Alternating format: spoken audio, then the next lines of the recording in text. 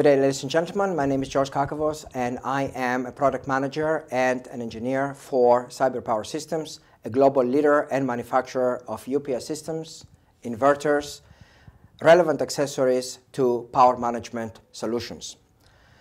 Today, I would like to help you to choose the proper UPS system for your home or small home office environment.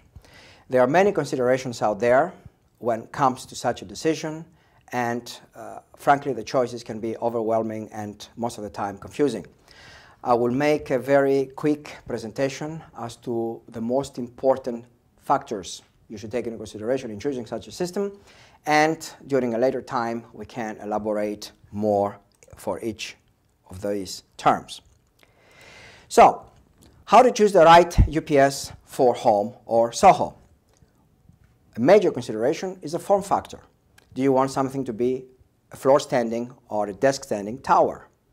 Do you want something to be a brick type with multiple outlets on top, something that can even be wall-mountable? Or do you want some other type of form factor like a rack? A very quick overview of different form factors is on this photo of different products. This is a brick type, which is also wall-mountable. This is a desktop or a floor tower type. This is a regular tower type that you can also use on a desk or on the floor. This is a rack type system, which goes with rails inside a rack. Another form factor is the load, and that's a very crucial point. UPSs are rated mostly in volt-amperes, followed by the watt capacity for these volt-amperes. The relationship between volt-amperes and watts is known as the power factor of the UPS. For example, you might see a UPS out there which is 1000 VA, volt-amperes, and it's actually 600 watts. What you have to make sure is the equipment you connect to your UPS does not exceed 600 watt, else you will have problems, and these problems may result in damaging your UPS system via an overload. The runtime requirement is also very important. Okay, let's say if you want to have UPS with 200 watts load and you select the proper type of form factor you want, how much do you want to sustain 100 or 200 watts? For how long? So this actually constitutes the runtime, and normally you should think about the average load for critical devices you want to maintain during a power outage. The next factor is called sockets. What kind of sockets do you want to have on a UPS? Do you want Schuko sockets, which are common for household or office, which in this case, if you're choosing a home or office UPS, a small office UPS probably makes sense. There are other types of sockets depending on the region you are. Like in the UK, you have British type outlets. In Belgium or France, you have the so-called French type outlet. In USA, you have NEMA type outlets, and a very common outlet for most of professional UPS systems is called IEC type. For a home or office UPS, a small office UPS, you need a Schuko outlet or the equivalent of Schuko, depending on your region. The next point is related to budget. How much money you want to spend for a UPS? Of course, as little as possible, but there are many considerations you have to take into account before you make that decision. The budget refers also to the total cost of ownership for the UPS. Does this UPS need service? If yes, how often? Does it consume a lot of power that will run up your electricity bill more than you would like? Does it have a limited lifespan? Is it easy in terms of overall serviceability? Then you come to the price performance. You might find something which is a little bit higher in terms of cost that you would like to pay, but it has a lot of interesting features.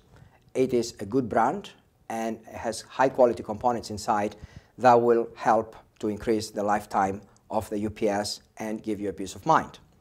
That's something worth to consider.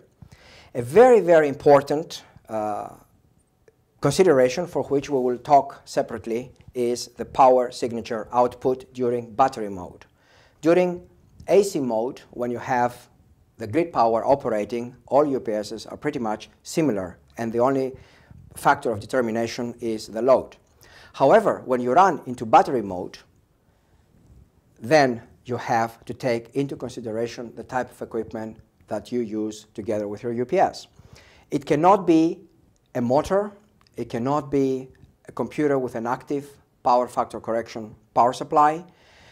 which requires a pure sine wave output. A pure sine wave output on your UPS will run the cost of the UPS very high.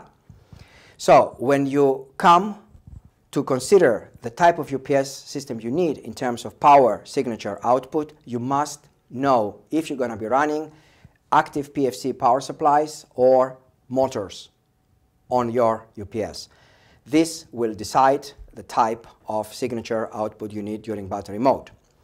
The normal simulated power output will not work with active PFC power supplies or high-speed motors, or even hi-fi audio systems will have some noise distortion. The next factor is the operating noise. Some people don't mind because the UPS is sitting somewhere in the corner. Some other people mind because if you have something for backing up your home cinema system, for example, or you are in a quiet office environment, you don't want something that generates a lot of noise. So you have to take that into account. A next important power factor to consider when you select a UPS is serviceability. So service and support, battery type that is used inside your UPS, and ease of battery replacement. In principle, you want to choose something that uses a standard market battery type for UPSs, easily available, and something preferably that you can replace the battery yourself. So this will make serviceability a little bit easier for you for the future. Last is the completeness of documentation and accessories. Make sure you have everything you need inside the packaging in order to operate and connect the UPS to various devices, including the management of your computer. Can I have all of the above into one unit? Yes. The answer is yes, and we have at CyberPower a whole bunch of systems that will do all of the above, and some are highly recommended, providing the best possible price performance that take into consideration all the features I just mentioned. Thank you very much for your attention, and we'll come back to you soon elaborating more on these technical issues. Thank you.